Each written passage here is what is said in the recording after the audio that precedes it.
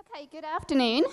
Welcome back to our training session on access to remedies in Europe for corporate-related human rights abuse. I'm one of the organizers, and I have to say I'm very happy to see so many interested people in this topic to join us for today. And this afternoon we are focusing on non-judicial remedies, and we'll hear various perspectives on especially company-based grievance mechanisms.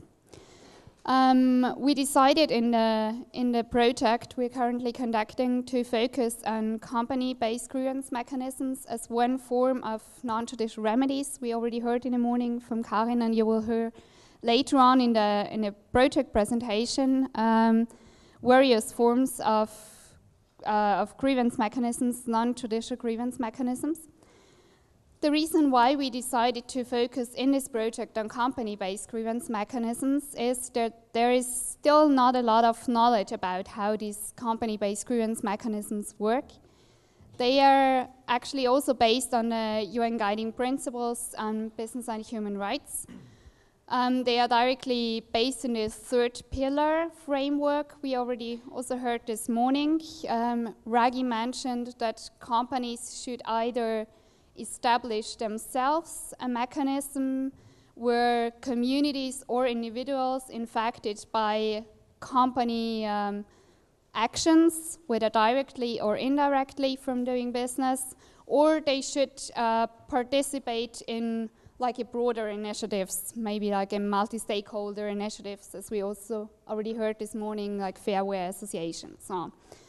So the company-based grievance mechanisms, they have this basis in the UN Guiding Principles, and during the last years we've seen that a number of bigger corporations have started to develop such grievance mechanisms and tried to fit it to the criteria which was established in the Guiding Principles. But there was not much research so far on how this actually works, how to best develop them, whether they are actually used by victims.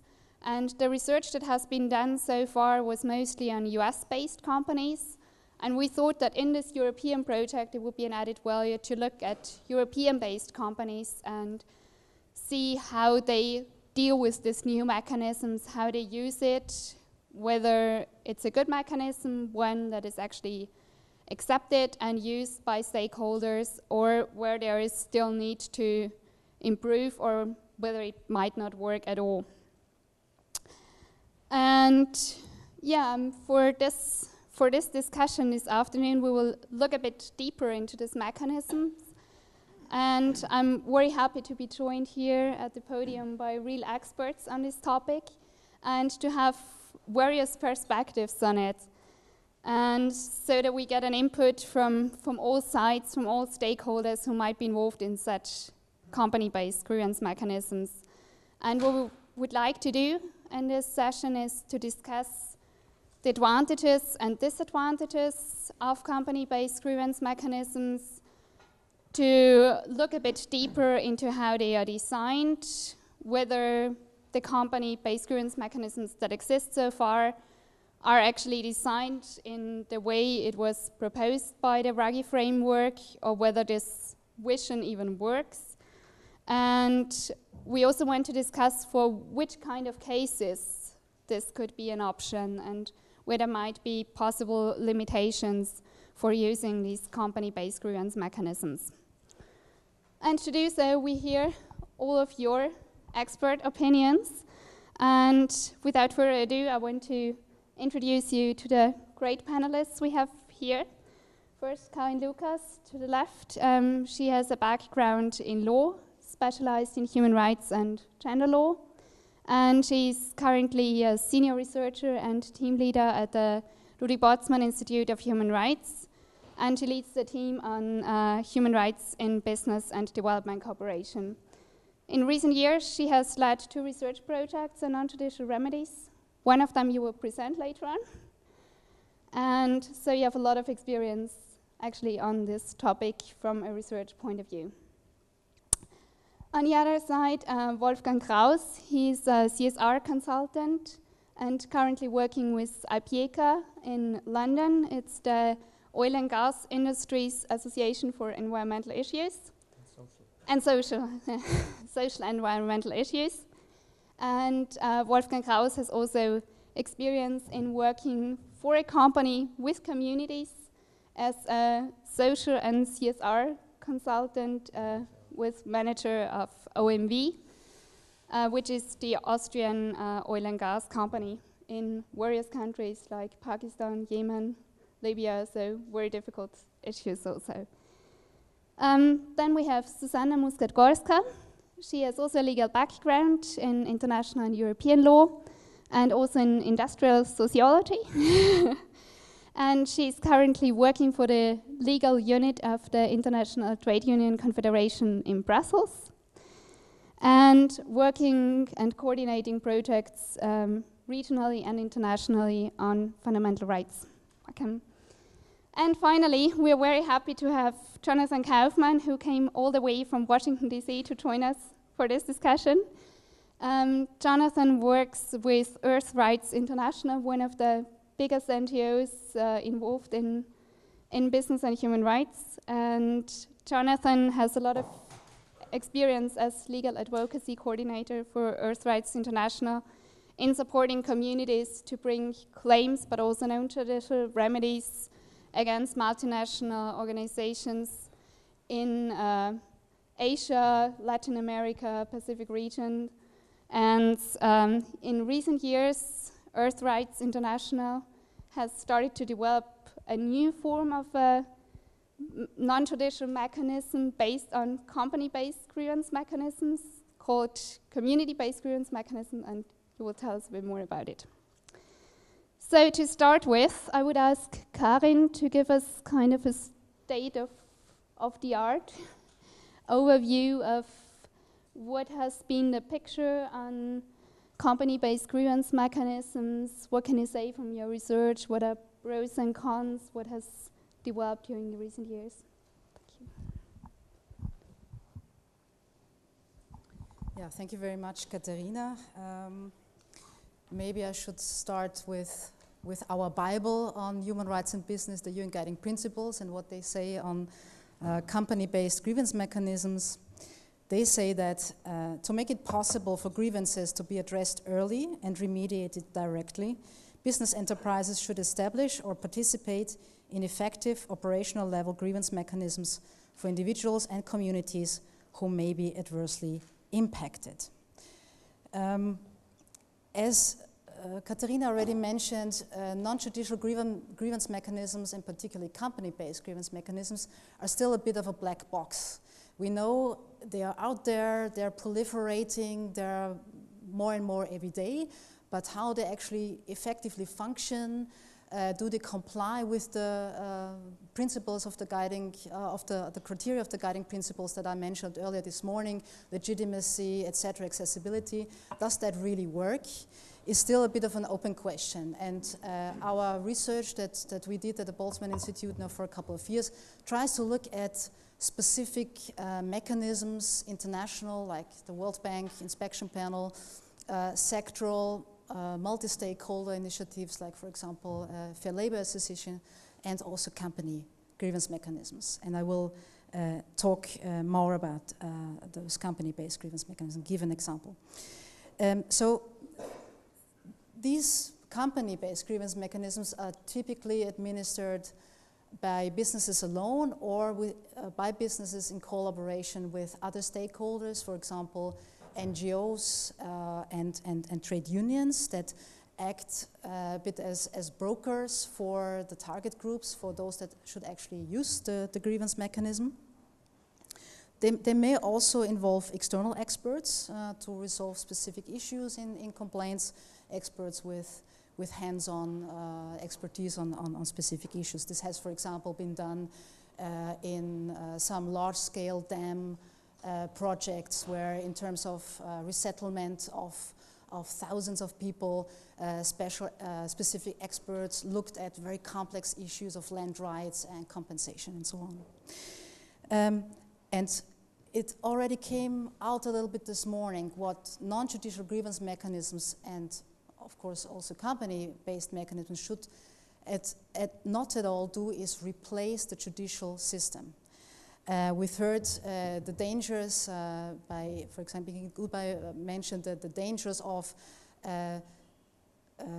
starting a procedure on a non-judicial level that actually is time-intensive and then may lead to the judicial avenue being closed because of time elapsed. So these are complementary systems. They cannot replace each other. But there are good reasons, and they were also mentioned in this morning's, why the judicial system tends to be inaccessible to certain groups of persons that are harmed, structural issues, cost issues, and so on. So the use of operational and company-based grievance mechanisms has grown in recent years significantly, both in response to this governance gap in the judicial side, but also because of the business case. So businesses have started to address and avoid conflict with communities, especially with communities and community in terms of community relations, to address conflicts early in order to find solutions through these company-based grievance mechanisms. There are also some benefits for the potential target group by these mechanisms. They offer recourse and possible resolution at an early stage before the problem becomes a fully fledged human rights problem. And they are more accessible to those harmed individuals and communities because they are more flexible, they are less restricted by rules of procedure and other substantive constraints that we associate rightly with the usual court proceedings. And we heard a lot about that this morning in the morning panel. So ideally, company grievance mechanisms should be early warning mechanisms. They should point out at issues that may turn into a full-fledged, complex problem that can be tackled at a very early stage and resolved in a satisfactory way for both the potential or the actual victims and the company. And in many situations, the problem is already so huge and so complex that when the company mechanism kicks in, there are all sorts of problems. And we see this especially with community relations. So mining companies, I can refer to the case of Anglo-American. It's a big US mining corporation. They have a grievance mechanism according to the UN Guiding Principles, beautiful on paper. All the criteria are met: accessibility, legitimacy, human rights compatibility, and so on and so on. So, I mean, you could tick off everything. It looks beautiful. But the region where the mechanism was set up by Anglo-American was a mining site in South America where they had already big issues with the community there. There were issues of pollution, of other human rights issues with this community, and then the company set up that mechanism in order to try to resolve the issue. And there was just no trust by the community in that mechanism, and it didn't work at all. So beautifully set up, but no trust because of the history of the company with the community in that mechanism. So that now they're trying to use or work with NGOs that have the trust of the communities and sort of can serve as intermediaries with the company. Another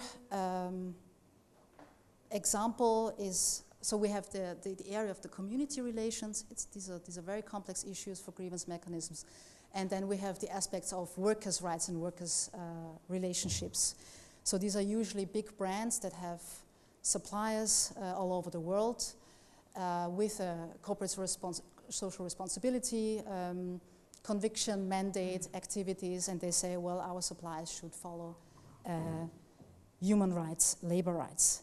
And one of the companies that we looked at, a European company, Adidas, a big German sportswear corporation, that employs over 46,000 people in over 160 countries, and with sales around $14 billion a year, and tens of thousands of business relationships. So it's one of these huge apparel corporations, and they also have other brands like Reebok and so on, so they're really big.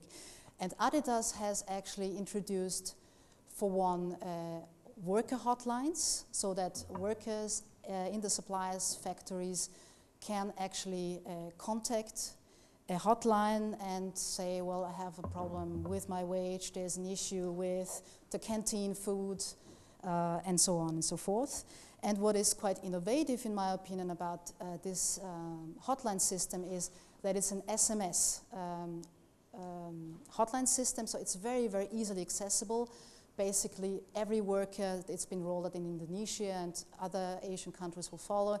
Basically, every worker has a mobile phone and can send SMS. I also talked with the IT person that sort of set up this SMS system.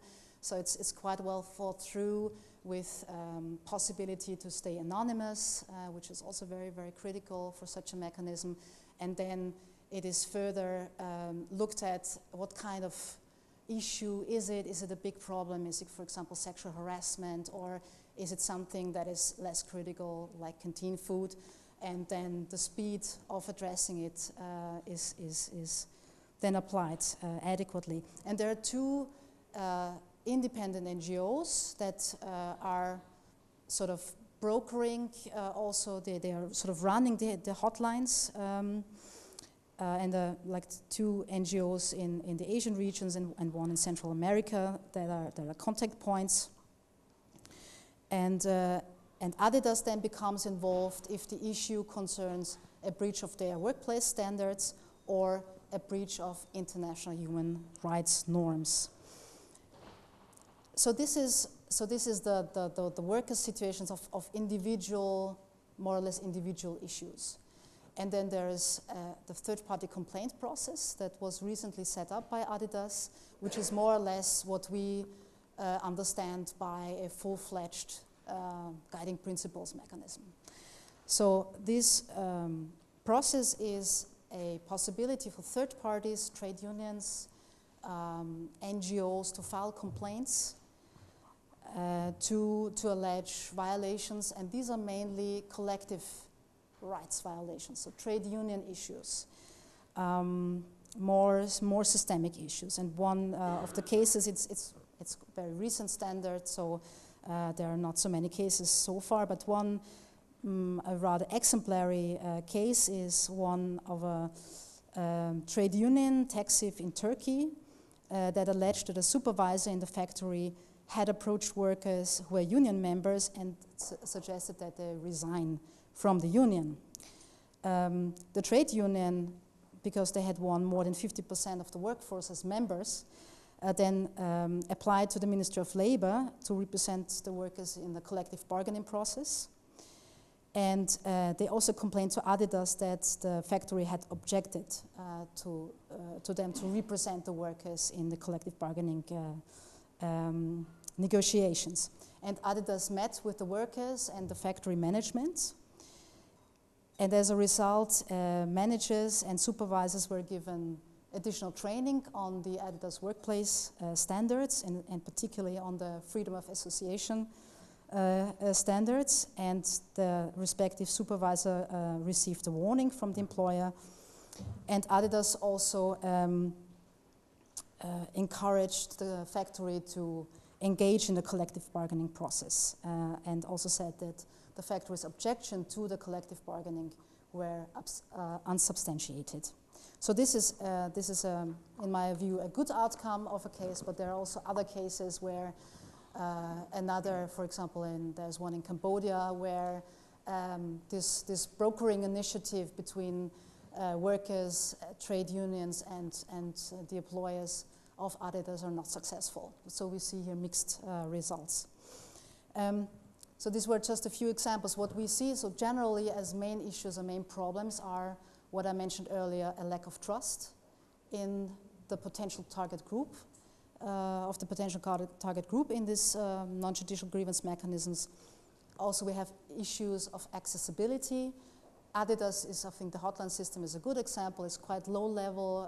It reaches hundreds of thousands of workers in principle, but still more can be done in terms of accessibility.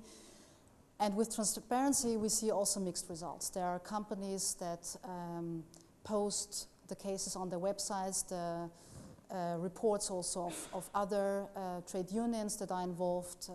It's quite clear what the outcomes are, but there are other companies such as, for example, Gap, the big US clothing company. It was, I had interviews with them. It was very, very difficult to really find out exactly how many cases, in which areas, what were the outcomes, because they said, it's all confidential, we are sorry, we have to protect the complainant, so we cannot disclose anything. But of course, confidentiality is very, very critical. The complainants have to feel secure in bringing the complaints, but it doesn't mean that basically the whole procedure remains intransparent. That cannot be the goal of confidentiality.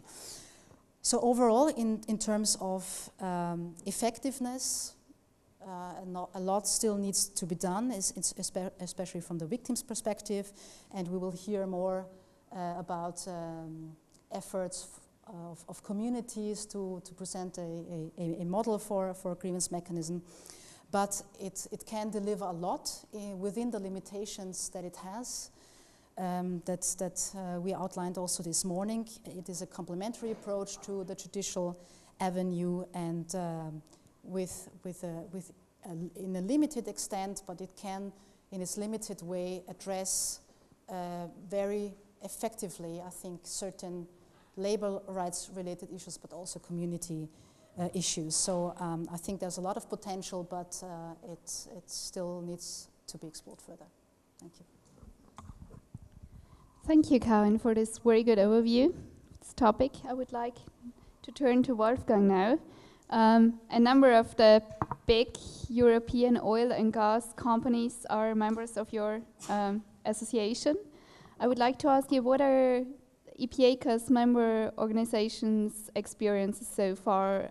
I know that a couple of them have established company-based grievance mechanisms. What experience do they have in developing this process? What are for them advantages, or what are motives to develop it actually? And what are their positive and negative experiences so far with this mechanism? Okay, thank you very much. Thank you very much. I probably give you a brief picture about IPIECA. In the oil and gas industry, we have several associations. You would have the Oil and Gas Producers Association, which is more the technical side, and IPIECA is actually the part which is caring about the environmental side and the social side. So you have to understand the oil and gas business is a huge business, it's a very complex business. There are a lot of people working, hundreds and hundreds of thousands, so you cannot say there is one case, there is one approach because of the mere size of the industry. But I would like to share with you a bit I would say the span, a kind of historic span where it all started for our member companies. And I would like to give you at the end of these 5 minutes, I think, I would like to give you also a kind of personal impression where it will go.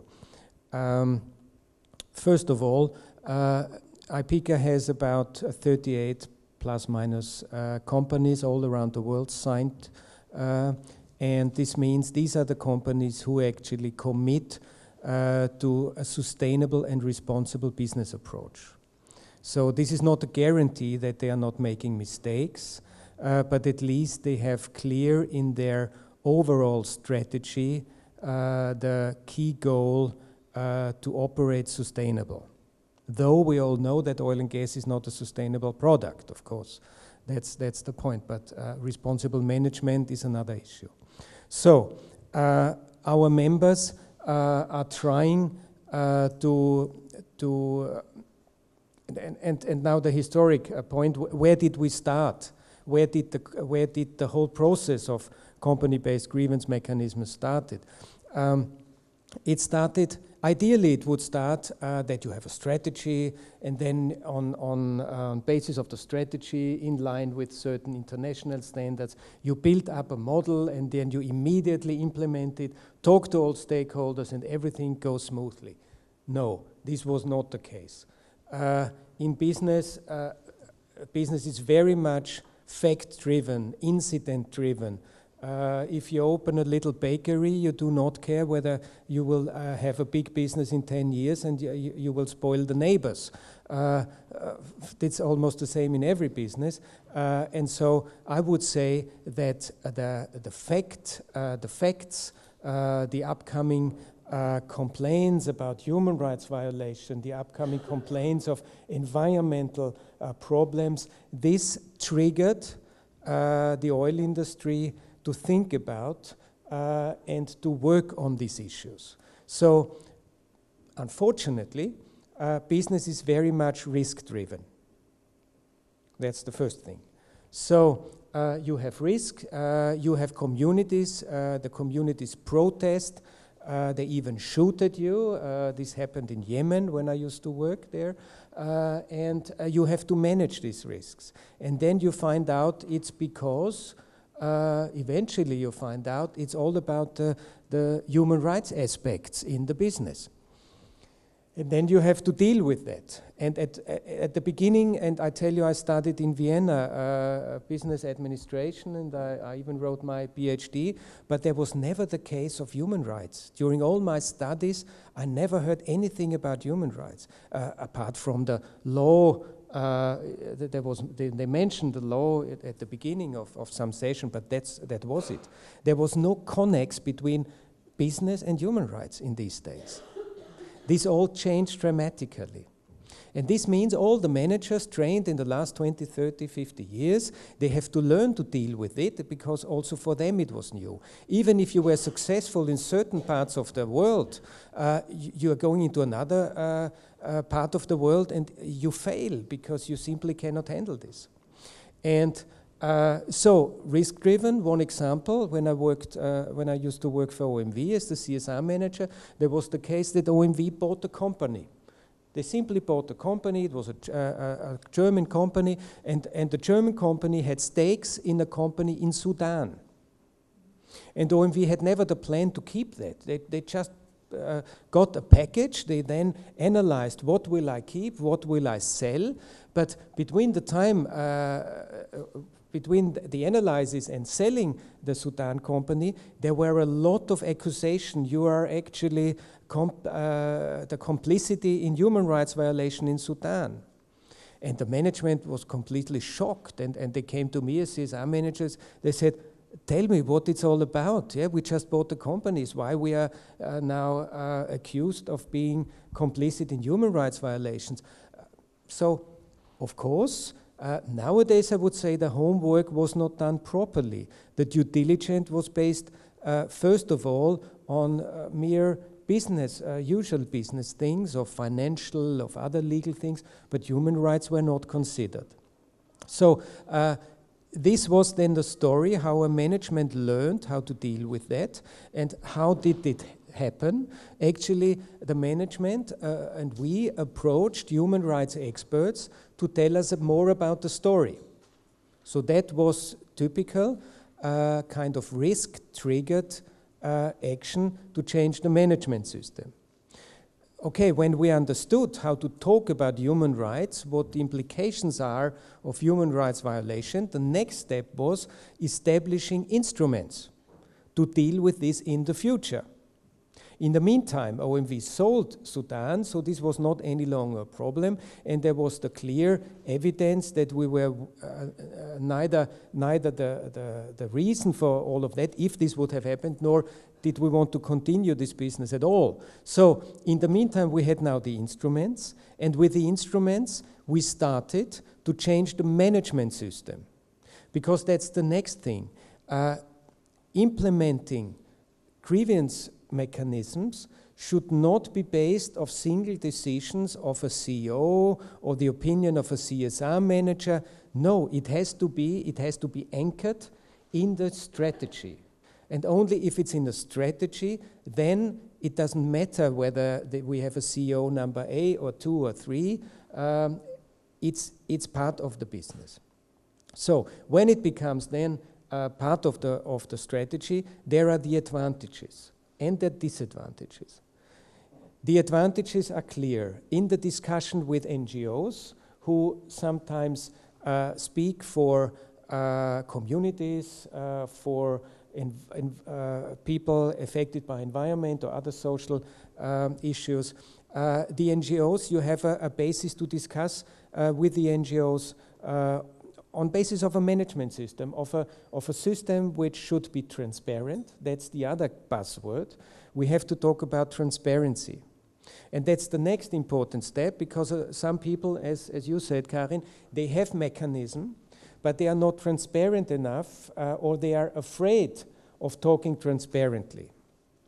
So, along this historic cycle, we are already now, say, in the year 2000 now, and in the last 10 years, I would say there started the way of multi-stakeholder consultation.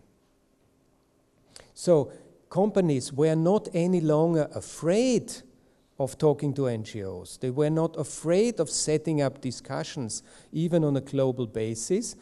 Companies and business people and managers, they learned that if you have an honest approach, if you really would establish a decent management system, if you guarantee a transparent approach, then the NGOs will not fight immediately against you. They will start reasonable discussions.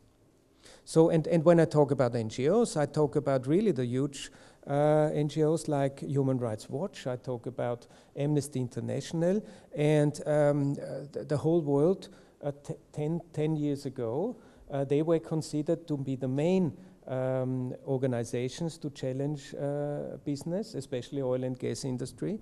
And in the last 10 years, I would say a reasonable dialogue has started. So, the negative side, the positive side was acceptance. The negative side, of course, is that still money and profit is a big driver. We should not underestimate the profit of a company. Per se, the profit is nothing negative. But imagine you have a young gentleman who recently married, he got 3 kids, he built a house, and he has a lot of loans, because of course he had not enough money at the beginning. So he wants to earn a lot of money, and bonuses are very well received usually by the employees. And then when he has a certain target to acquire certain stakes in certain companies, he might be driven more by his bonus than by the recommendation of the CSR manager, because the CSR manager does not pay the rent for his house. So now we're coming to the human factors also in business. So the disadvantages are that you cannot hide certain things, which means that's a disadvantage of some of the people. For others, as for CSR manager, is great. Yeah? But for people who want to optimize their personal income, sometimes it could be a disadvantage, because sometimes an acquisition can still not happen, because going into North Korea to develop an oil field is today for IPIECA members a no-go. Yeah?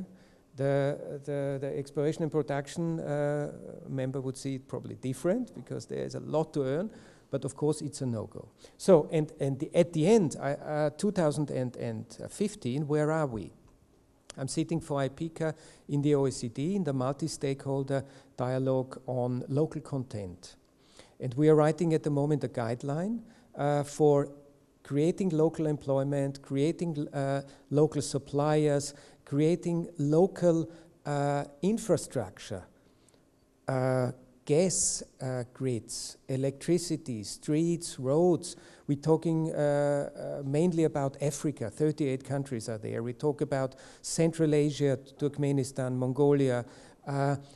they want to get something for their civil society, and not only the royalties. They would like to get our management know-how, they would like to get our support in managing their problems. And here, and that's for me state of the art now, is that for the first time in this multi-stakeholder dialogue, and this lasts now for 2 years, there are NGOs sitting in all the discussions, like Transparency International, like others, you name it. There are the countries, there are the oil and gas companies, there are associations, and there is also the World Bank, IFC, and UNDP. All organizations who in the past thought they can do it alone. And now we are more to a team approach. And this team approach is for me personally the positive side to really make all these grievance mechanisms happen eventually. Okay, thanks so much for this first input.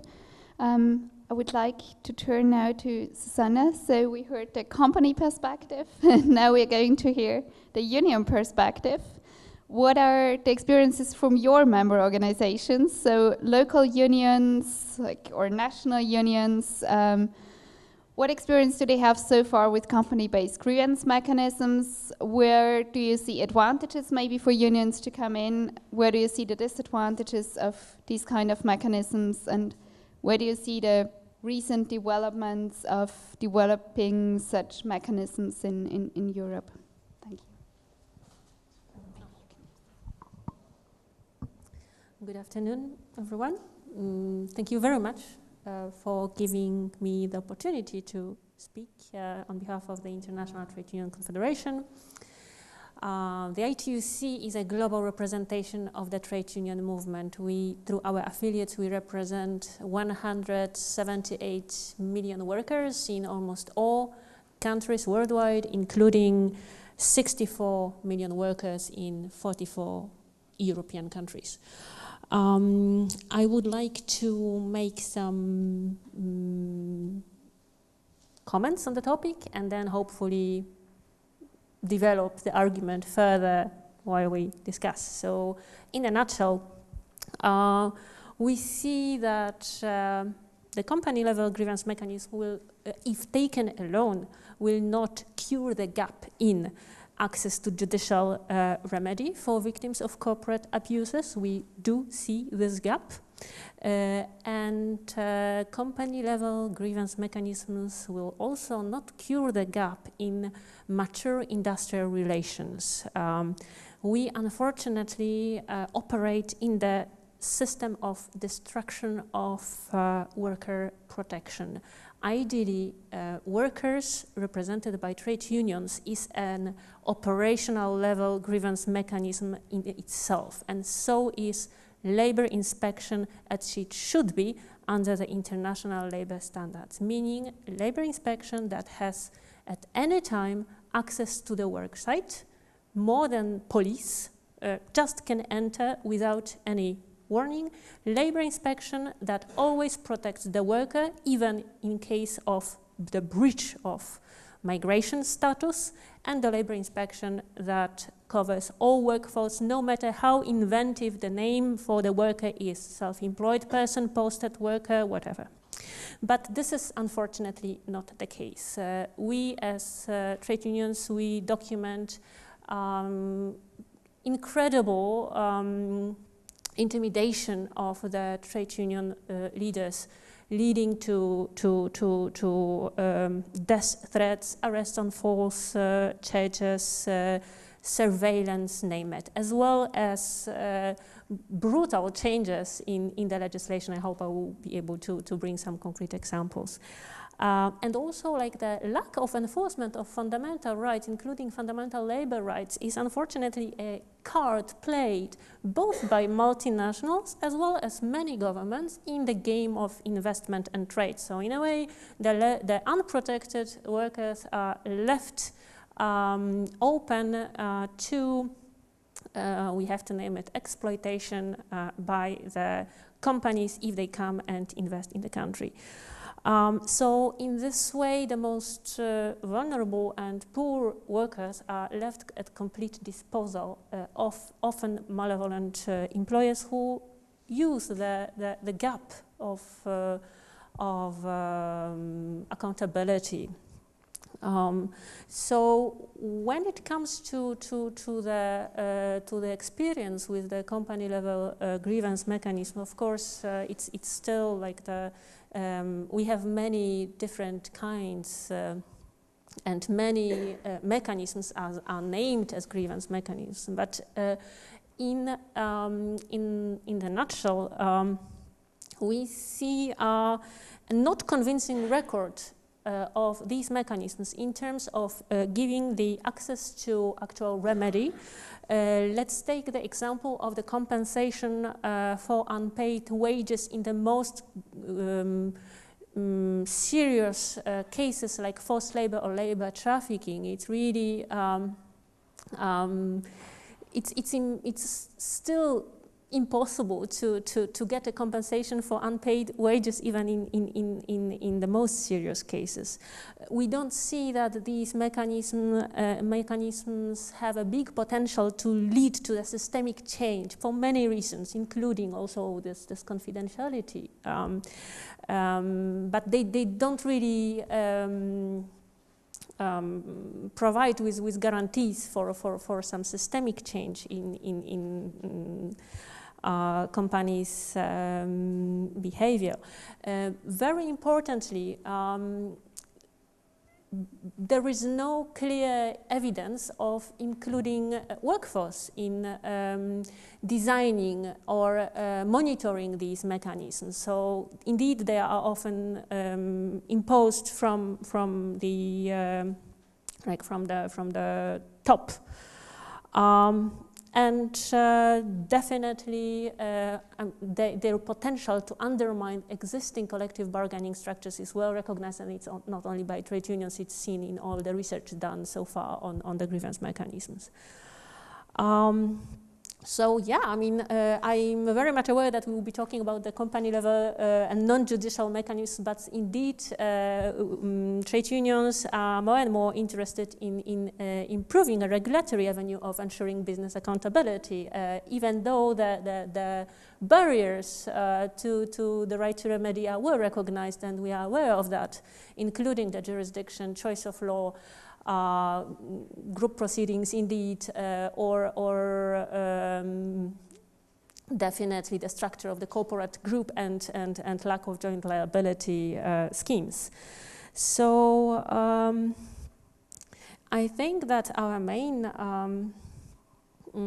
concerns when it comes to the ideal company mechanisms, they do relate to their potential to undermine judicial ways or undermine collective bargaining, their potential to reach into the supply chain, and definitely rights compatibility.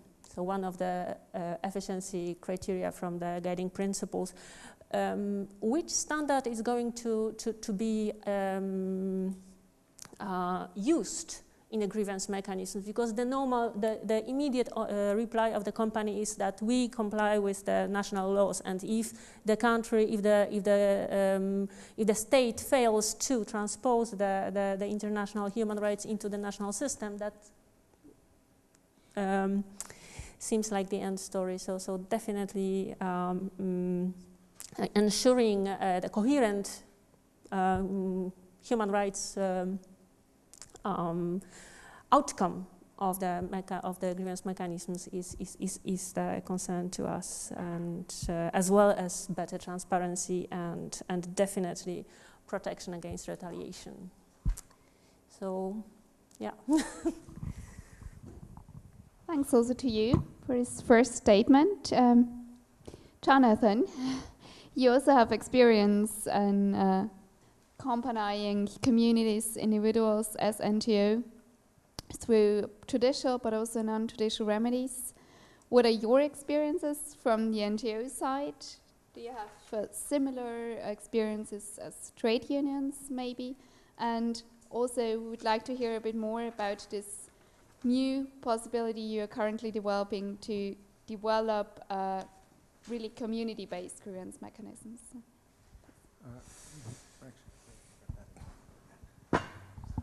Thank you very much. I also want to thank the organizers and for giving me a chance to be here today.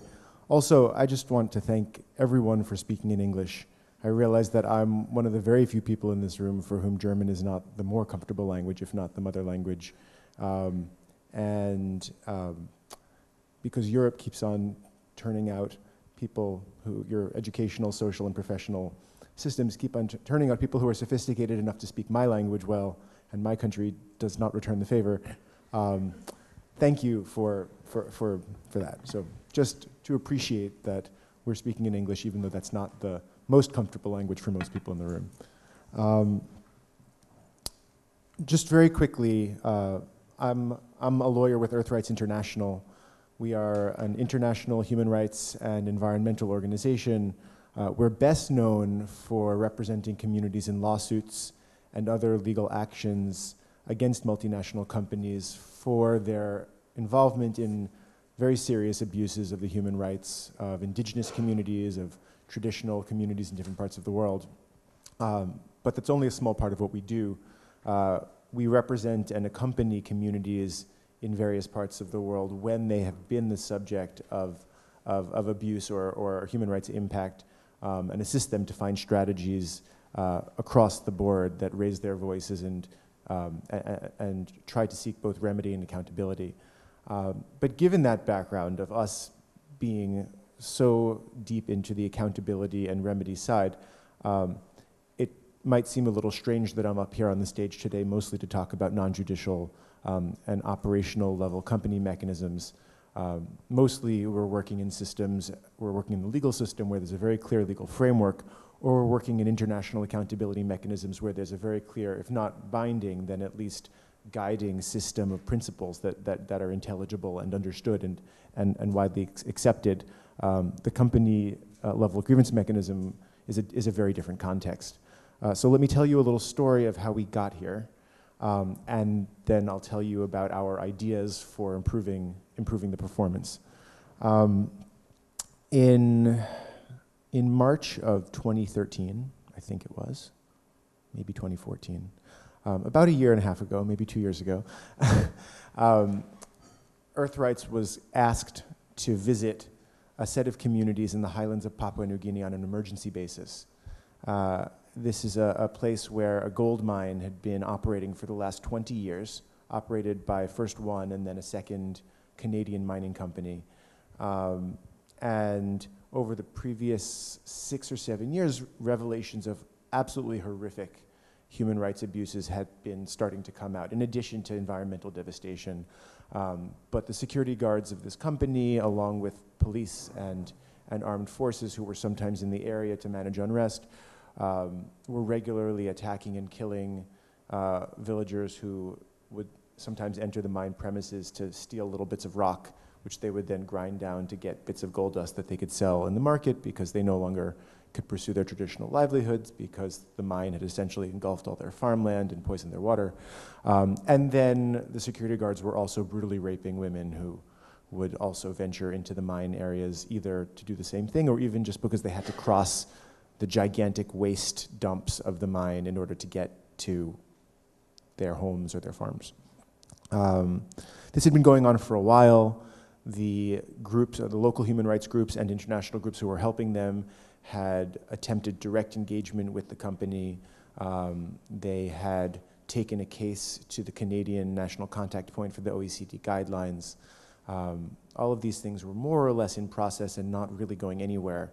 But we were asked to come on an emergency basis because the company finally, having been deeply embarrassed by a Human Rights Watch report about these abuses, as a matter of damage control, had created a company-level grievance mechanism to address the instances of rape. And the company was essentially inviting women to come and present their claims to a contractor, a third-party contractor, on a confidential basis. And if the claim was accepted, they would be able to receive benefits from a list of benefits that the company was offering. which included medical treatment and sometimes psychological treatment, assistance to set up small businesses in the marketplace to sell secondhand clothes or baby chickens, and school fees for children in some cases. And if the women were to accept that package of benefits, then they had to sign an agreement that they would waive their legal right to sue the company in the future, and in fact to get involved in any legal action. And the local advocates and their international allies were really concerned because suddenly things were moving quickly, and as Ingrid was referring to earlier, no one knew anything about preserving legal rights, and they knew that we had the possibility of providing them legal advice. So they wanted us to look into what are these women's legal options and what is going on with this grievance mechanism. We had never encountered a corporate grievance mechanism before. And we arrived and looked into it, and we had a sort of a whole cascade of emotional reactions to what was going on there. On one hand, this is an extremely remote place, a country with a broken judicial system. The possibility of these women really finding some kind of legal redress was quite remote. And the grievance mechanism was providing something. Inadequate, yeah. In some ways insulting in terms of the level that it was being provided, but there was the possibility of something. So that seemed good and important. But on the other hand, the company was essentially buying legal immunity very, very cheaply. They were creating essentially a private remedy that they had complete control over, which they had consulted a bunch of very eminent international experts on, but had not taken the trouble to sit down and talk to any of the victims before they designed the grievance mechanism. And as a result, there was a lot of confusion and outrage in the community, but also a sense that they needed to take advantage of this because it was really their only option. And what we ended up doing as a first ditch effort was, number one, contact the company and tell them that they needed to start agreeing to suspend the limitations periods for any claims as a condition of any of the women entering this process, because this process should not be used as a way to close down legal rights. But then we actually accompanied about 24 women in their going through the judicial process, through the grievance mechanism process. And we sat there with them. We provided them advice in terms of looking at what the agreed on written procedures of the grievance mechanisms were. We made sure that everything was going well, and we said, well, you know, we will assist you to interact with the company and make sure you understand every step of the process.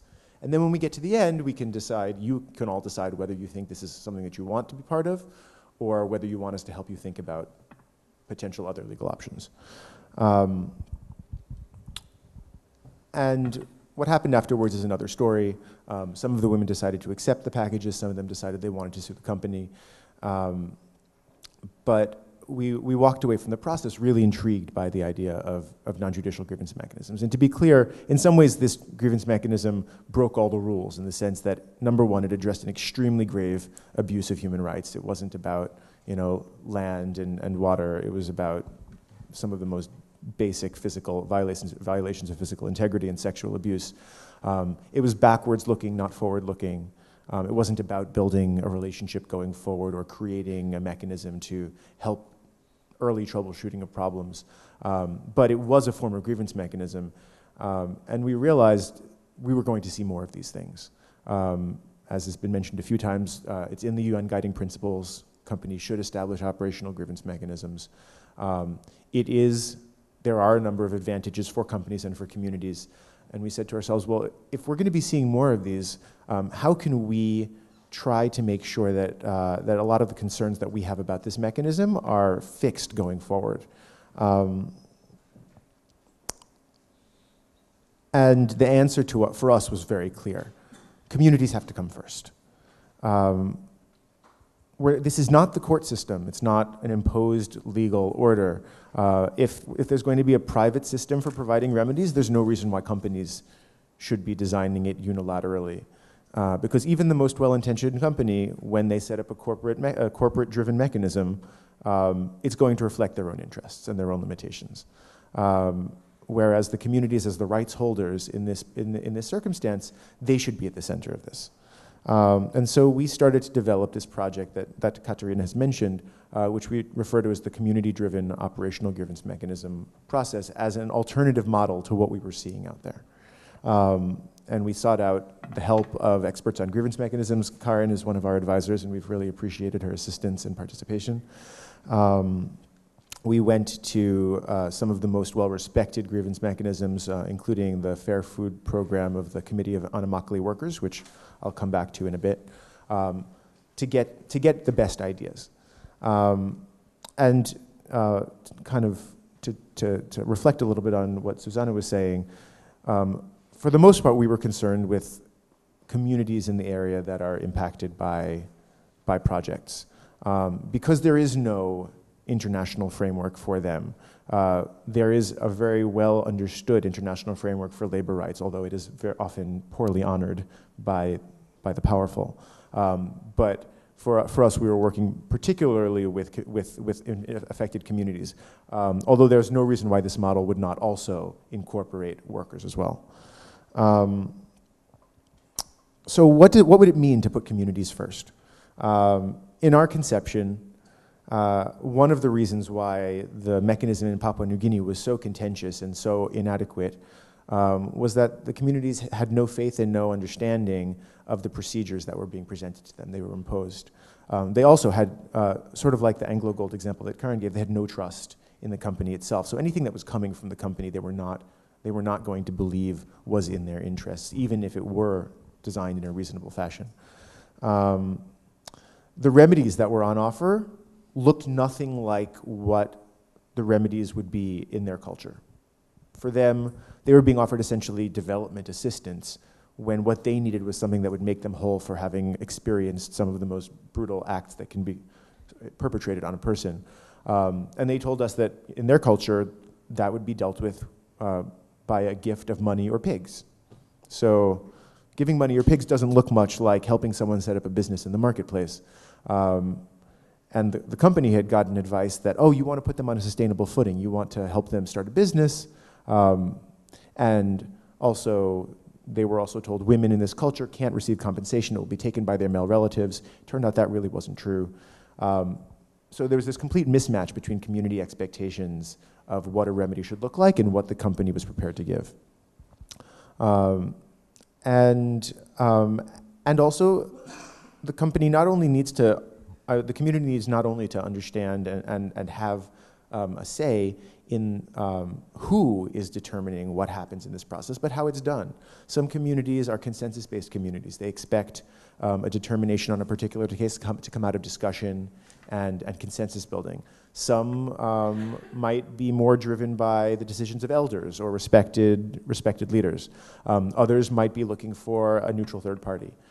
So again, all of this had been imposed on these communities rather than being the product of discussion. So in the community-driven model, it's communities that essentially come up with a design for themselves, and that becomes the basis for a discussion with the company that eventually has to implement it. A couple of other really important aspects of design that are really thorny and really difficult. What is the interface with the formal judicial system? I think we all recognize that an operational grievance mechanism is not a replacement for a functioning judicial system. Obviously, in places where there's a tremendous governance gap, the existence of an operational grievance mechanism may be more important, but what is the interface? Preserving legal rights is one thing and was fundamental. But for example, if there's an investigation in the course of a grievance mechanism complaint, the facts that are created there, if it's not resolved at the company level, how are those facts going to be treated in an eventual judicial proceeding? Do communities have some kind of independent legal advice from the beginning to make sure that they're not waiving rights or that they understand how to proceed from one stage to another? All of these things need to be the subject of conversation, negotiation, and need to be resolved in a way that satisfactorily protects community rights and expectations. So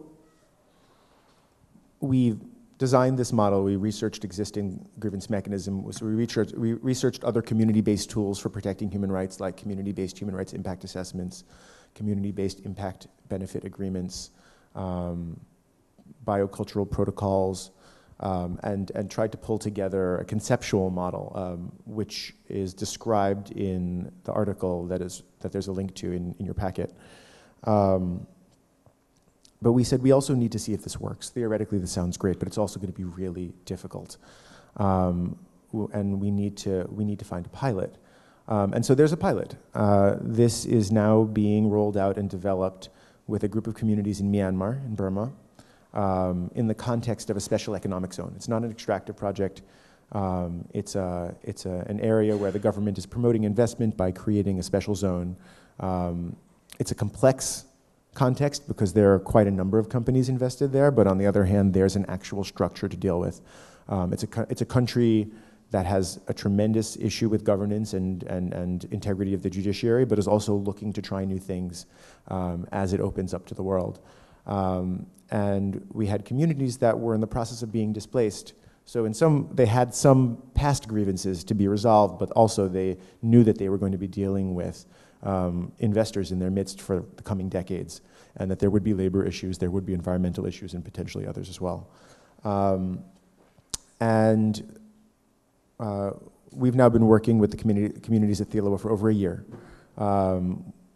We first explained to them the idea, and they were particularly excited because it turns out that even though this is an abstract process, and you would think most communities don't have a lot of practice with designing process, they certainly understood what it's like to be subjected to a bureaucratic system that they have no control over. And they did not want to be in that position. And so the communities have been working slowly to understand and in an inclusive way within the community identify which remedies which issues they think are appropriate to be handled in a non-judicial grievance mechanism, and then what the procedures should be to handle them. The SEZ, the Special Economic Zone Management Committee, has, on a provisional level, accepted the idea that this is going to be the starting point for developing a grievance mechanism for the zone. So we have a certain level of buy-in from the government and from industry stakeholders. And we're kind of in the middle. We don't know where it's going to go, but at the moment, at least everyone's open to the idea.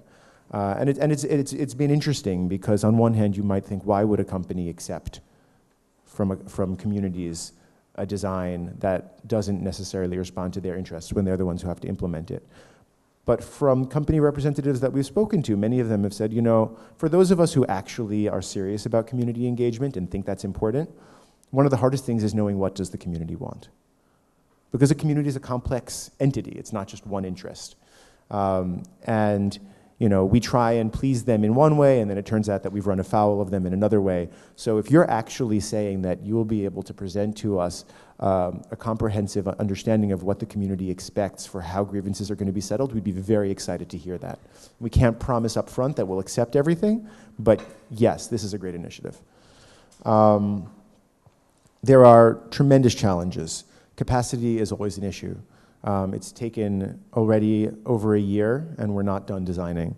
And thinking about extending this to other contexts, it's not always going to work. You're not always going to have a community that is organized enough, that can dedicate enough attention to developing process. There's always, you know, we are fortunately in a situation where there's not already a very bad relationship between the companies who are coming in and the communities. When there is already mistrust, on one hand, this might be a way to build that trust. On the other hand, it's going to be a challenge. And then there remains the question of, are grievance mechanisms actually appropriate for the most serious abuses? And we feel, at EarthRights, we feel very conflicted about this. I think we would like to be able to say, no, you should never use a non-judicial mechanism for something really serious, but tell that to someone in the highlands of Papua New Guinea who, there's a courthouse there, but there was no judge for an entire year. So I was asked to opine on, is our model the wave of the future? I hope that it is to a certain extent. I do think that this is where a lot of these human rights protective tools are going. They're moving towards more community ownership and recognition that it's not just the outcome that needs to be protective, it's the process. And that you don't get consistently protective outcomes unless communities and affected stakeholders have been involved in the development of the process. Again, I don't know if this is going to be possible in all contexts because it turns out that it's quite intense. and quite difficult. But we're hopeful that as we develop experience, we're going to be able to assist by developing tools that will enable communities and their advocates and assistants and consultants to do this. It remains to be seen if grievance mechanisms can handle the full spectrum of human rights issues. It may be the case that this works better in a more forward-looking context and not in a backwards-looking context. We don't know yet. But the example that we have in front of us that gives us a lot of hope is the one that I mentioned a bit earlier, the Fair Food Program of the Committee of Immokalee Workers. This is a program in Florida in the United States among tomato growers. And for those who don't know, the agricultural sector in the U.S. it's a very rough place to be, especially for a migrant worker. And the levels of abuse of fundamental worker rights, as well as sexual abuse, rape, sometimes violent assaults, has been spectacularly high in sectors like the tomato growing sector in Florida. But the workers organized themselves, and it took years for them to figure out exactly how to do it, but they were able to set up a system stakeholder-based, not imposed by companies, but eventually accepted by some of the biggest tomato buyers in the country, the Walmarts and the McDonald's and the gigantic chains, that requires all growers to abide by a worker-developed code. And if they do, then they can charge a little bit more for their tomatoes. If they don't, then there are various sanctions which range from not being able to, being publicly called out, not being able to charge the extra surcharge, and having violations referred to the judicial system. So it's possible. You need to be smart and persistent and engage and use leverage. But we see this as a really exciting way to fix some of the very basic trust and gap issues that exist with non-judicial grievance mechanisms. Thanks.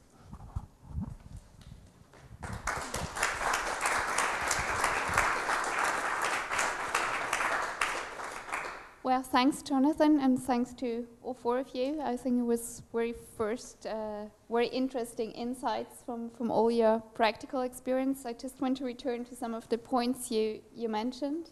And Karin, Zuzanna raised a very severe criticism, actually, and also accusation of company-based grievance mechanisms, that they are in a way undermining industrial relations, that they are undermining the proper judicial system.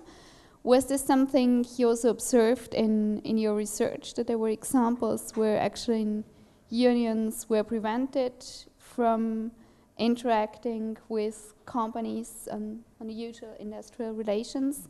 And also, did you see maybe positive examples where unions were well involved in a process and it could actually strengthen industrial relations? Mm-hmm. Yeah, actually, I actually wanted to reply to that myself, because it's a very pertinent issue that Zuzanna raised, and it's a very complex issue. On the other hand, on the one hand, when I did research and also like auditing with companies, the corporate social responsibility road and the labor relations road, they usually didn't go together. So these were completely different kind of departments. When you talk to the CSR manager, you talked maybe about some internal human resources things, but you talk to the workers' council person when you wanted to talk about labor rights issues.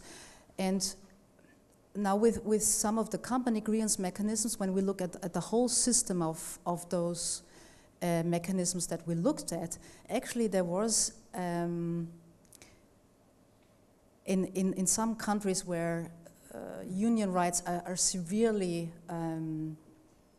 in danger, both because the state doesn't care or the state actually goes against union rights, and the employer side is very hostile.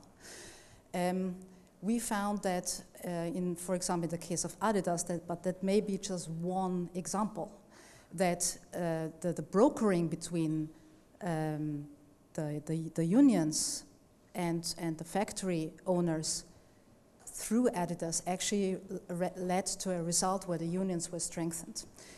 And these were actually channels that the unions used themselves. They actually made those complaints themselves. They used that new mechanism to seek support for their cause. But this is a solution for factory X in country X. So the more systemic issues that you pointed out, they need involvement of the employers at the place where things are happening. They need the engagement of the state. And this is actually the main actor in this field. The state must ensure proper legislation and proper implementation supervision. You mentioned the labor inspectorates. In so many countries, the labor inspectorates are underfunded, undermined in every possible way.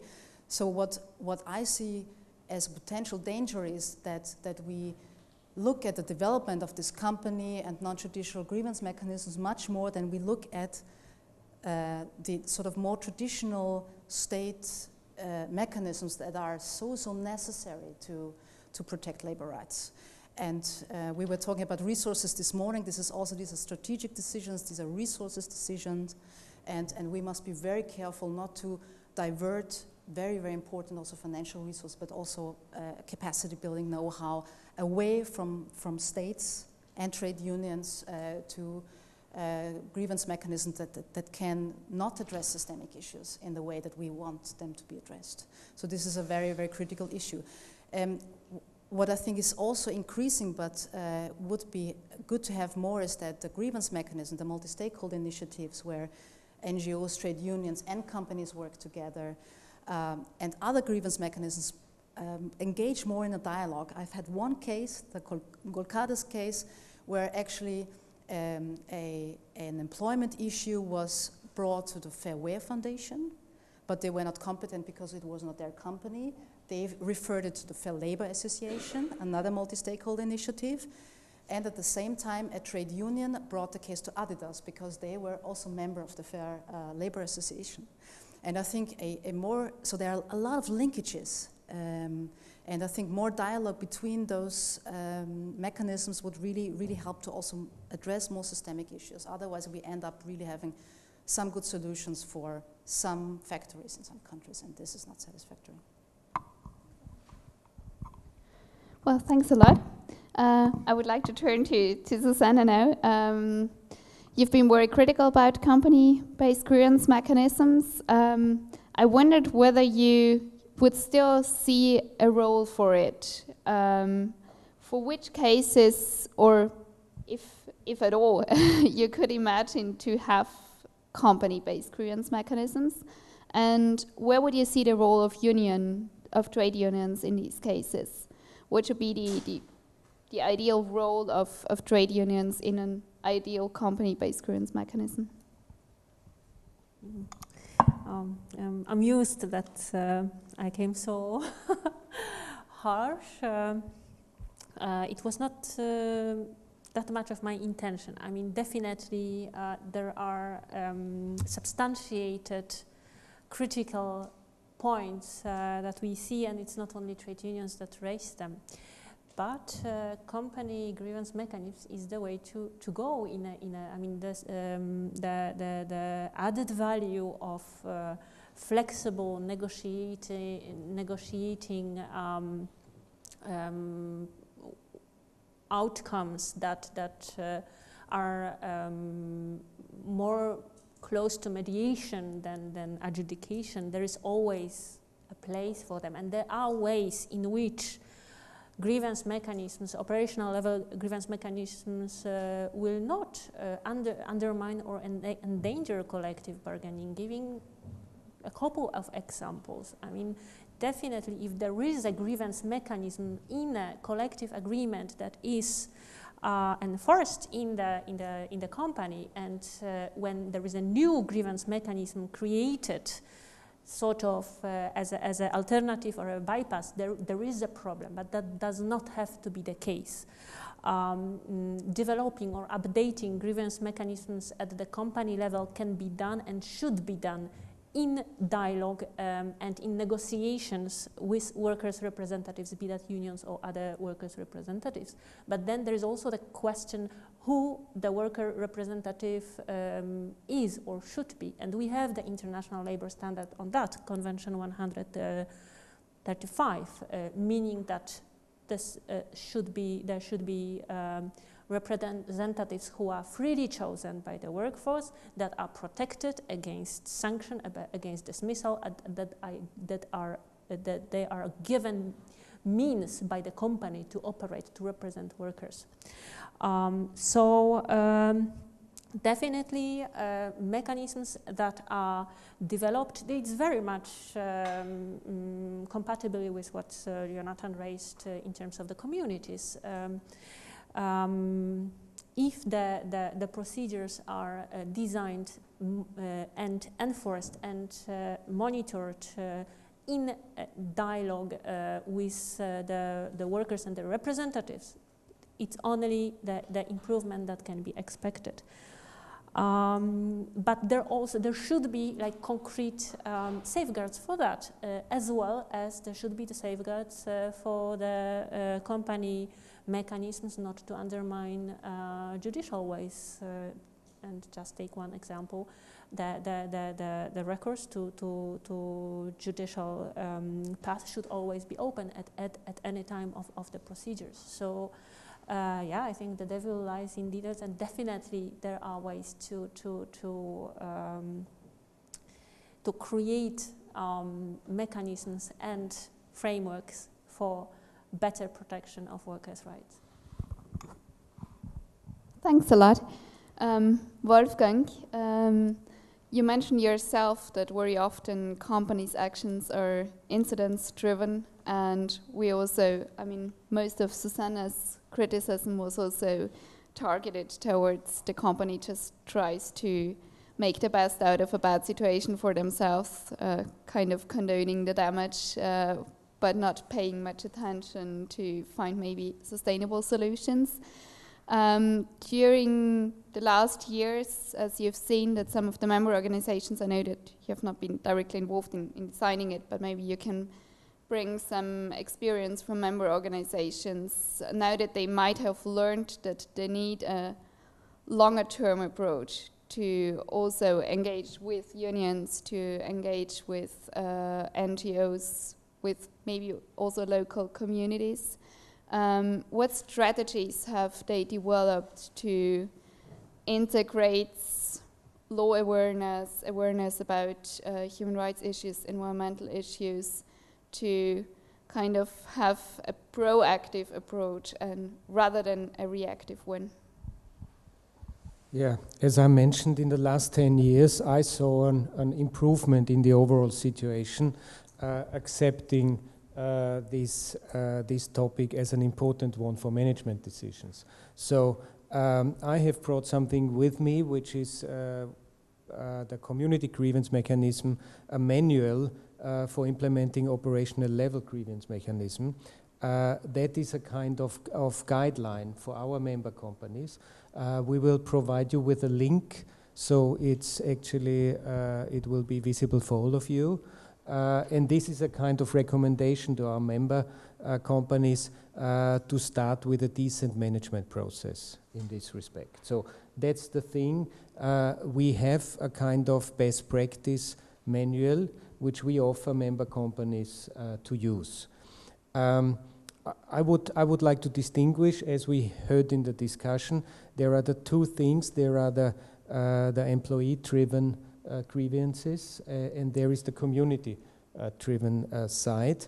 And I would like to share with you some experiences, which makes it not easier to answer the questions. Yeah? Because the business sometimes is confronted with situations of reality, which is not pictured in any theoretical or setup or any law. Take my experience was Libya. Libya, say year 2000.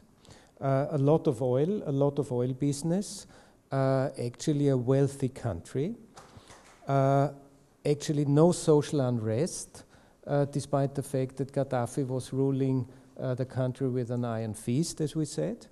And of course, unions and other institutions were not allowed at all. And you come now as a company from Central Europe, you operate there, and you ask then, the first question would be, you go to your local NGOs or human rights experts in Vienna, and you say, what should we do? Yeah? The law is saying this, international law, but they don't care. But the business is there, and the people would like to work, and the people would like to earn money. So there are also sometimes then solutions a bit out of the box. So there was a recommendation from human rights experts and even from ILO representatives that try to apply non-informal mechanisms.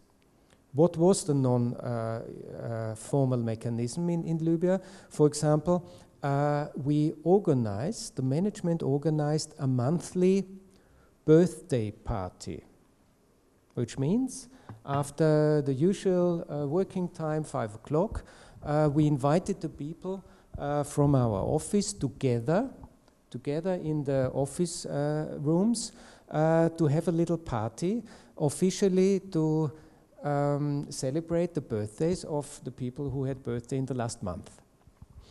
But after this official ceremony, congratulations, and you get a basket of fruits and some flowers, the management disappeared. And there were just some middle managers there, local people, and we advised them to talk to their people openly about the problems which they have, about complaints which they have, about wishes which they have. And these people then put all these things on a list and then discussed it vis-à-vis the management the other day. And this was so much appreciated, you cannot imagine. Yeah? This lasted for some years, was very much appreciated by all the participants, and was a kind of very special for us a grievance mechanism, because otherwise we would have been thrown out of the country at all. So that was a point about this side of the workers. The community is in the oil and gas industry more of a problem. Why more? Because our workers are very well paid. I'm looking at you, I think you will know that. Oil workers are very well paid. And all the people, if you go to Yemen, Pakistan, you name the country, everybody would like to work for the oil industry, because we have high safety standards, security standard, and we have high salaries. So this is for us not such a problem as for mining or other industries. But of course we have the community problem, because if the government thinks they have oil, it's not always somewhere in the sea, it's already under the village, under a town, and then it's all about relocation.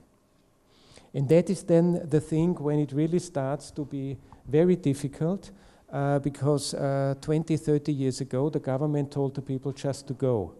They compensated them in one way or the other, or not at all, but definitely not on basis of international standards.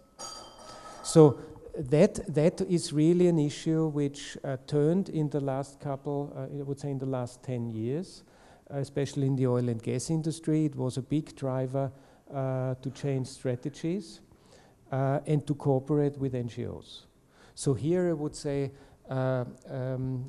responsible operating company would very much cooperate in case of relocations of communities with all stakeholders involved, government, local district, civil society, and you said it also, it's sometimes difficult to establish who actually speaks for the community. I had this in Turkey. We built a huge gas power plant in close to Samsung, and the mayor thought he's the person we should talk to, because he was democratic elected mayor. On the other hand, the boss of the local school, he thought he is the key person. And then there was the local mufti, and he thought, from the religious point of view, he is the person we should talk to. So you have to be very careful. You have to really learn from experienced NGOs. You have to go with people who have done this already. But one thing, to cut this short, and I've been to Iraq to establish this mechanism. Before we touched the ground even, we established these mechanisms in northern Iraq. I never had a community who acted unreasonable. And I was in New Zealand, and I had these negotiations with the Maoris, and in Pakistan, in Libya, in Iraq, in Yemen, you name it. I never ever had a community who argued unreasonable. So you see where I'm coming from. Thanks. Jonathan, you mentioned that companies told you that your work is very valuable for them because it's very difficult for them to reach out to communities, and so your work gives them the possibility to hear what the community is actually interested in, which sounds very reasonable to me and very obvious, but still I wondered whether it was really so easy to convince companies. It's, as you mentioned, a very long process. You don't know the outcomes. It's a mechanism which they can't really, it's not in their hands. They don't know how it will proceed and what will be the outcome. So how can you actually win companies to participate in a community-based grievance mechanism? Well, even just the pilot is still a work in progress. And I'll say we chose this particular context both because the communities were eager to do it and because some of we thought certain elements were in place that would make it more attractive for management to be open to this. So I won't say it's an easy case, because it's certainly not an easy case, but it's a place where there are quite a number of reasons why the government and business stakeholders are interested to have this problem solved for them. But I also mentioned the Fair Foods program, the Immokalee Workers program, which only came about after about a decade of campaigning. I mean, really smart and hard campaigning. And you know, they essentially used the power of consumer boycott against Taco Bell and McDonald's before they were able to get the first company, the first major tomato buyer to sign on. And so that was tough campaigning. And because they had a program that it didn't seem to be at all in the interests of the tomato farmers to bring it on, and they cared little what the workers had to say. And they didn't believe that migrant workers could organize. And they were wrong about that. So I mean, the answer is that we do believe that we have value to offer here, and that there is reason for companies at least to be open to listen. We generally assume that no company is going to agree beforehand to a mechanism that they haven't yet seen, but at least to agree that this is going to be the basis for discussion rather than them coming up with a process and saying, boom, this is what you have.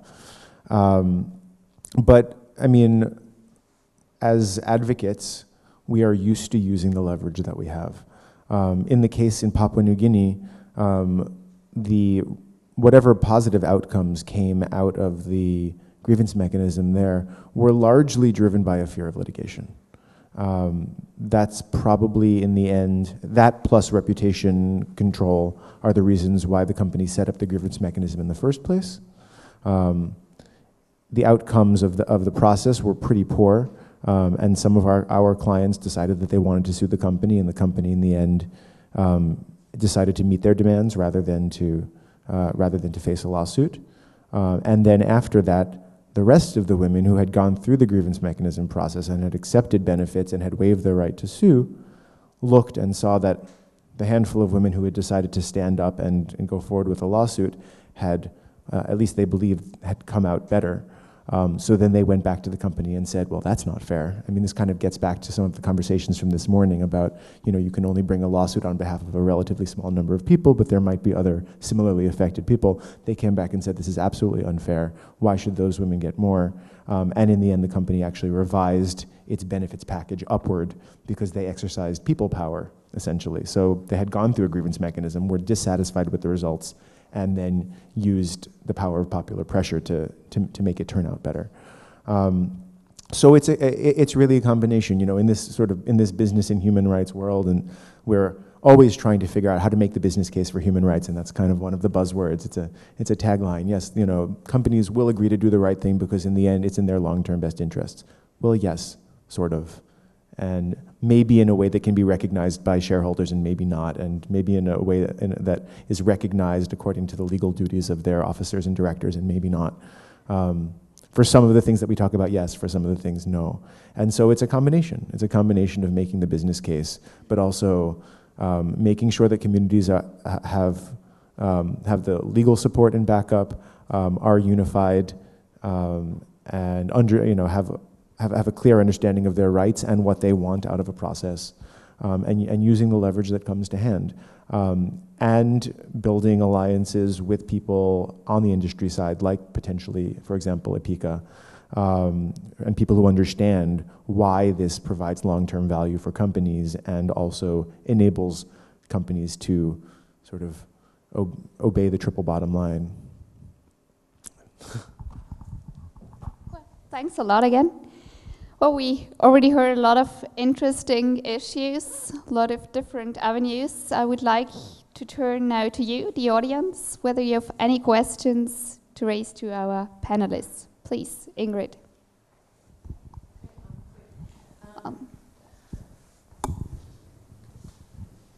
Very, very interesting presentations, and quite in-depth and good and useful. And just three things. Jonathan, obviously my experience is that, sure, the grievance mechanisms are absolutely critical where they are appropriate, but in certain places they want to test their own system and the integrity of their own judicial system, like Vietnam, like Myanmar. And so we wouldn't want to be replacing that. I was just interested in your comments on that. And Zuzanna, obviously Bangladeshi Accord comes out of Rana Plaza, and I'm sure every lawyer in this room and beyond has been contacted by the Bangladeshi Accord saying, it's all great, but we have this long line of disputes now, and we've got no lawyers who are skilled to do arbitral negotiations. Can you help us? There's nothing in the accord that enforces, helps. And so keen to hear your thoughts about whether you're twinning or helping in that position, given all the incredible experience you certainly have. Wolfgang, you mentioned best practice, and you said you were promulgating it through your members. I think everyone in this room who's attended, Geneva, all the forums where big businesses come out and championed its CSR or sustainability programs, and what we find is that they don't share their best practice. And I'm keen to know whether you are, involved in sharing best practice, perhaps cross-sectorially. How many of your members actually take up the best practice? That kind of thing. So, kind of interesting. Thank you. Who would like to start? So on the question of making sure that you're not replacing the opportunity to test and strengthen and build experience in local judicial systems, I couldn't agree with you more. You probably assumed that I would agree. At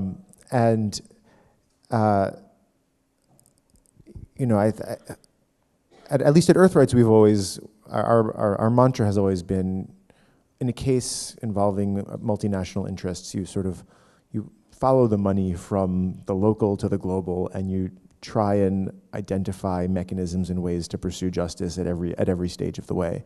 And just different things are going to work with different actors.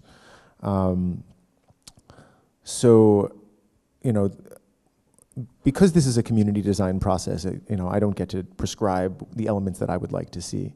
But one of the first stages of developing a grievance mechanism is figuring out which kinds of issues fall within it and which issues the community itself believes are more appropriate to be handled through the local justice system. Definitely, we've heard in some situations, people would say, if it were in cases of things like rape, we would, rather than taking it to a non-judicial system, we would prefer to assistance in developing a case or developing a dossier or whatever it is, presenting it to the criminal authorities and developing potentially a civil claim for damages if that's applicable. And so building, I would say, off-ramps into the formal judicial system is a really important and not very well developed area of grievance mechanism design. So there's excluding some things from the grievance mechanism, but also steering a grievance mechanism into the formal system when appropriate or necessary. In the Myanmar case, for example, the community that we're working with has very little faith in the local judicial system because it's been an instrument of oppression. Like, it has just very expressly been an instrument of oppression for them. They've been displaced a number of times either with no compensation or practically no compensation through oppressive means in order to provide land and resources to a military that controlled the entire country. It was done by decree. They had no recourse to the courts. And so they say, they told us that they were at the point of sort of essentially going into full-on opposition to the project because they didn't see any way through the existing structures to have their interests vindicated. And when the idea of a process that they were able to be part of the design of came up, that gave them some hope. And so I think that's one of the keys, that a judicial system that has a history of repression, again, no input from the communities who are affected. In Myanmar, it was a repressive military regime for 60 years. No one has any experience of self-government or designing their own processes. And the idea of doing this for them was really what gave them the sense that possibly this project could be something that brings them benefits instead of just more hardship. So it's a really tough call. But I think there's a lot of room for interplay between these two things. And I would expect that in a lot of cases, something that starts as a company level grievance is going to end up, in an ideal case, in the courts or in the administrative tribunals or whatever it is.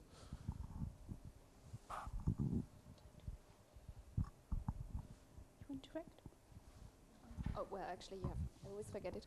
I'll just comment on the Bangladesh Accord and Rana Plaza, the famous tragedy of thousands of workers butchered in a building, all main brands present, including EU brands, members of the UN Global Compact, SAI certified, no union in the Rana Plaza complex or incredibly anti-union environment in the Bangladesh as part of the business culture. We signed, the international trade unions signed this accord as a legally binding agreement with the brands that they will support labor inspections in the garment sector, and then they will pay for the fund to pay victims, people heavily injured with deteriorating health directly linked to this tragedy. Long story short, the fund half empty, and indeed people left without what is due to them. Difficult to say about what to do with this next, apart from reiterating that the business accountability has to be put more strongly in the framework of the state's responsibility to provide with the right to remedy. And one of the ways, and one of the new ways maybe, is to use more comprehensively public procurement for that, meaning that making the access to public procurement conditional on the corporation's due diligence, providing with the let's say like grievance mechanisms, remedies for violations, human rights due diligence mechanisms, and extending them through the supply and subcontracting chain. And just to mention that it's such an policy response would be now possible under the EU Public Procurement Directive. Public procurement is mentioned in the Employers' Sanction Directive as a sanction employers employing irregular migrants, including victims, for instance, of trafficking or severe labor exploitation, as well as such policy response would be now possible under the WTO revised agreement on government procurement that came into force in 2014. So, yeah. Thank you. Any more questions? Oh, you wanted to. I'm still there. I would like to answer your question. There are 2 points actually in it, which I realized. One is the big problem. One side is saying CSR is more of a marketing gag of the industry, which is a fair statement. And in order to really find out what it's all about, I always say I have to encourage the civil society to really focus here, to via NGOs, to challenge the industry, whether this is now all kind of industry, not oil and gas industry, challenge the industry as civil society, challenge their results, challenge their reports, challenge the transparency.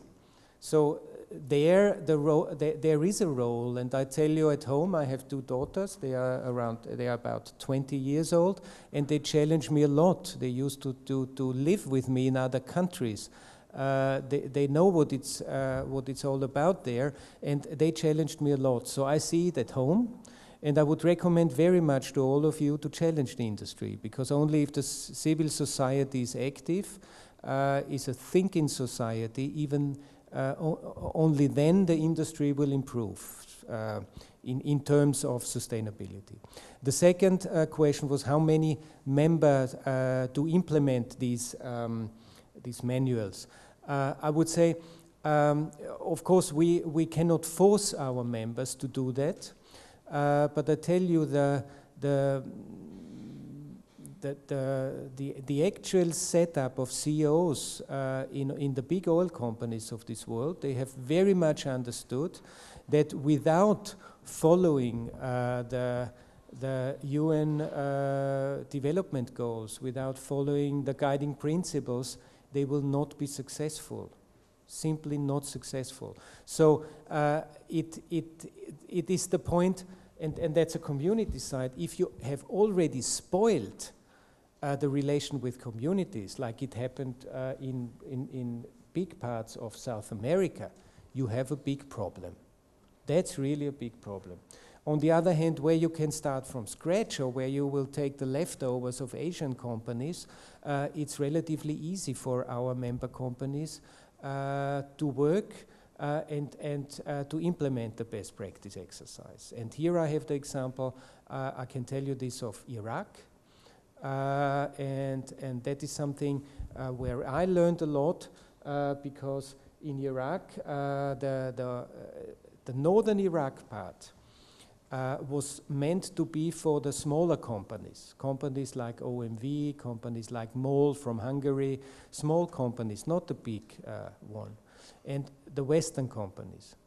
And I found that the approach of these small companies was very much appreciated, because, and this is clear, it's evident, they did not want to make any mistake, because the big fish are always taking the money out. So the small companies very much stick to all of these recommendations.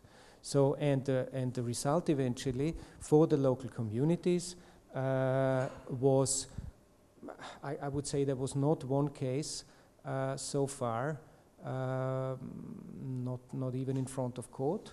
And so obviously they did their homework well.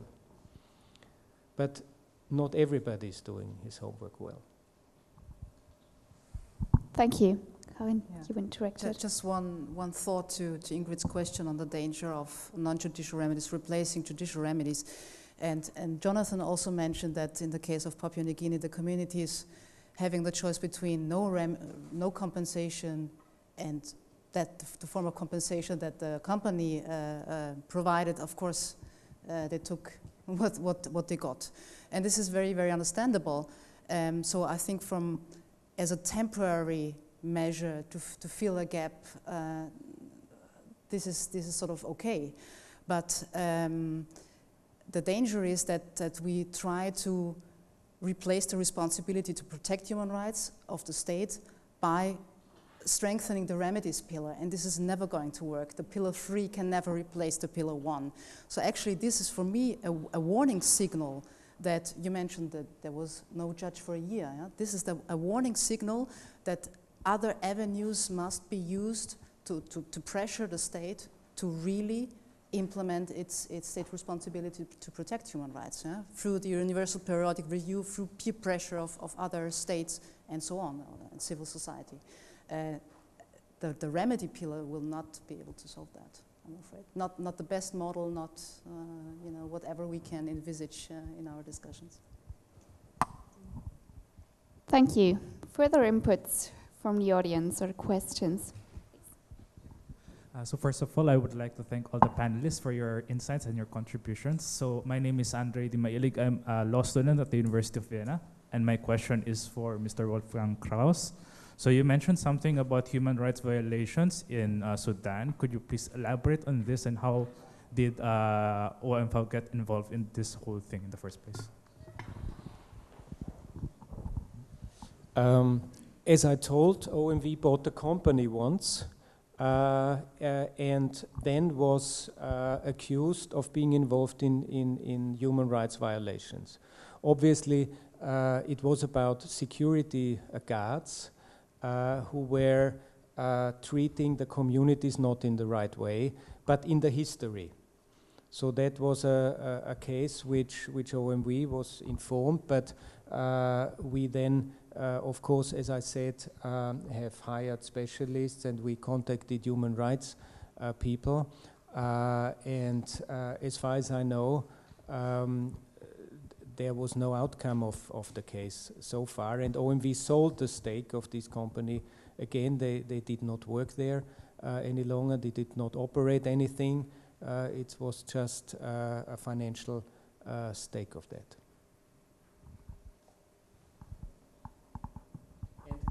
To finish this, so sometimes it comes as a surprise. You have a financial stake in a company, and then from somewhere comes the accusation that just because of this you are involved into human rights violation. That is new for business, and that was new for business. So it's good that we have forums like this, and we discuss this in a multi-stakeholder forum.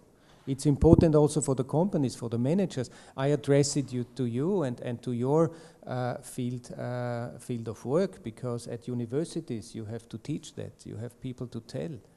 You have to tell the student what it's all about. Thank you. Any further questions?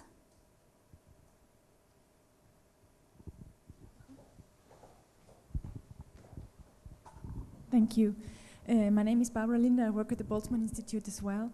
And I would just like to share an experience, actually a bit an unsolved case. We did a case study on core labor standards in Tanzania in February. And we researched the respect of the core labor standards on tea plantations. And actually the situation in Tanzania is like that well, basically it was within the framework of a big EU development project, of a FP7 project, and we wanted to assess multinationals' impact on core labor standards. And so we're also very much looking at the fair trade standards, at the Rainforest Alliance, and whether these standards would impact the core labor standards. And what we found in Tanzania, we had 3 companies that opened like the doors for us, and 2 were certified. and one was owned by an Indian owner who was not certified, who actually opened very generously everything, all the fabrics, and he just didn't care whether we found anything. Or, yeah, there was a big difference between the certified and the non-certified one. The situation was that way that the trade unions were actually there, but they didn't have the capacity, and they were also kind of a bit corruptive, we had the impression. What the trade union did, and what was very good, is they set up kind of women's commissions, and they were very strong, and they represented the interests of the workers. But there were like other problems, because many workers were casual workers. They were not employed, so they were not represented by the trade unions and not covered by the whole system. So the trade unions would have some kind of entry points, but didn't get a grip on the workers. And the fair trade and the Rainforest Alliance was very good in selling for the European market, but actually didn't really trickle down to the workers. So what they did is they did these women's commissions, which were kind of effective, but yeah, for us it was interesting to see that neither trade unions nor corporate responsibility initiatives were very effective. Actually, it would need an enforcement of labor laws and more tripartite dialogue.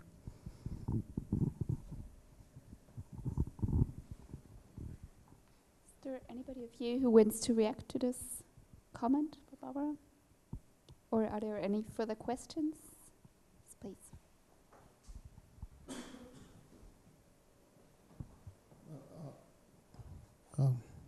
Hello. My name is Lambert Asemota. I'm from African and Ethnic Minority Advocacy Center. My question goes to Mr. Wolfgang Kraus. There are situations when you have a three-party arrangement. You have the state, you have the community, and then you have the oil company. And then the state grants the oil company oil exploration license or extraction license within a community. And because of maybe corrupt dealings, the community is adversely affected by oil spill within the environment. And they have no control over what happens within the environment. And they cannot go to the state because the state has gone into some covert arrangement with the state because of corrupt dealings. So in such situation, what happens to the community that have no control over such to change anything? They are just living there, and their life have been destroyed because of oil spill over the years. I'm actually from Nigeria, and this is more like a practical thing that I have seen over the years. We know what happened between BP and the American government because of the spill that happened within a short time. I know how much that was spilled out because of, I don't know, within a few months of oil spill. But this has happened for over 50 years in Nigeria. So I want you to throw some light on that one. I think we are touching here a very important point. And it's a big historic mistake, definitely, and it goes back really to time when we had no responsible business in parts of the world, and this goes back.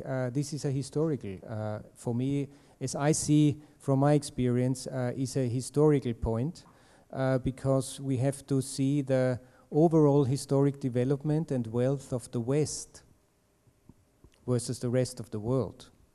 It did not start in Nigeria. It started already hundreds of years with many, many other things before.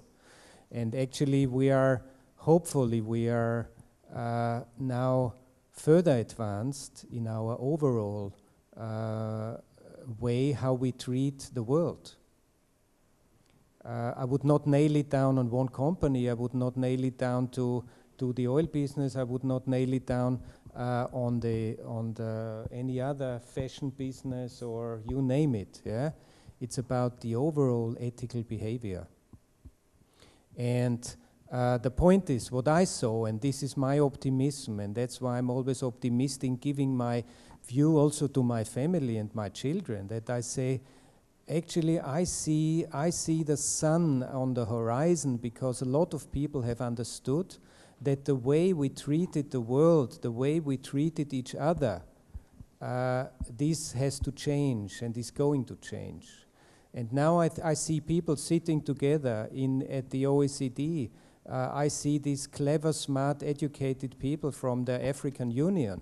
They're challenging us, the oil industry, very much, but they are very, very supportive in implementing reasonable ways forward. And you are absolutely right. It's not acceptable that government taking the money, that government are corrupt and taking money not for the communities and not for their people, just taking for themselves and their cliques. That's not acceptable. And I tell you that I would say our member companies are well aware, and our member companies have sometimes decided in the last year not to go into certain deals because of this. But now in OECD, together with World Bank, together with your countries, there is a discussion going on how to solve this step by step.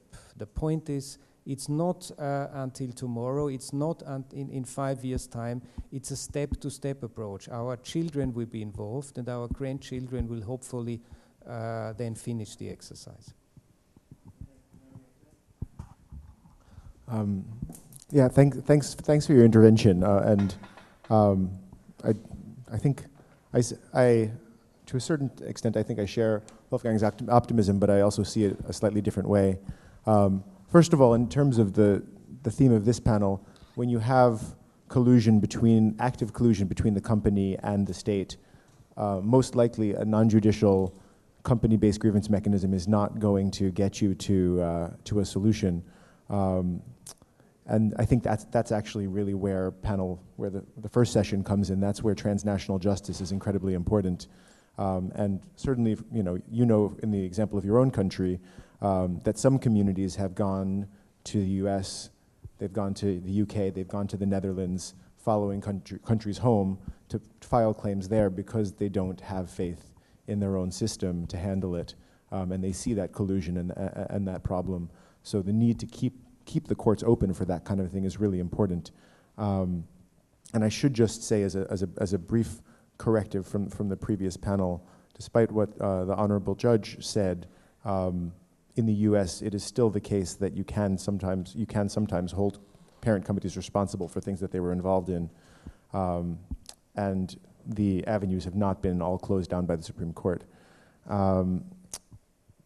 But I don't think it's not just historic. I wish it were just a historical point, but I mean, you know, major multinational companies are entering into exactly these agreements still. They're still fighting mandatory transparency tooth and nail in the United States that would shed a light on these financial dealings. Global Witness is exposing things like the OPL 245 scandal in Nigeria, where Shell paid $1 billion knowingly, indirectly to a former oil minister and state governor in order to get control of an oil block, and that happened in the last decade or so. So the need for hard accountability is there, and transnational justice as a backup to national level justice is, I don't see a replacement for it. So yeah, thank you for raising that.